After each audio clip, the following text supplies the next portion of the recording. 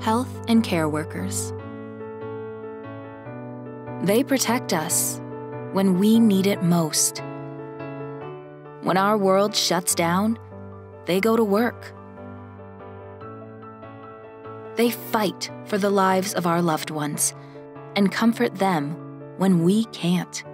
Day after day, often without proper protective equipment.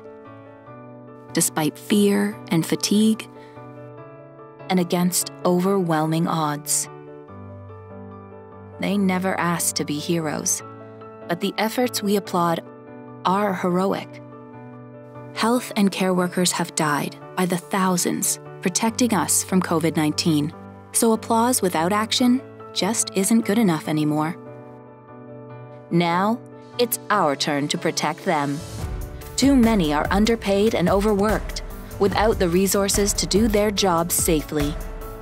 Too many face stress, trauma, and burnout without adequate mental health support.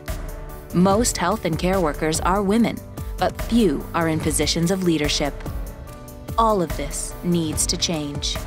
Now, more than ever, we need to invest in skills, education, and decent jobs, in safe working conditions, and in policies that retain health workers, protect their rights, and support gender equality. This investment can heal our societies and rebuild our economies. But it's an investment that requires all of us, together, across sectors, professions, and politics. The time to act is now. Invest in health systems. But most of all, invest in the people who are the world's health and care workers.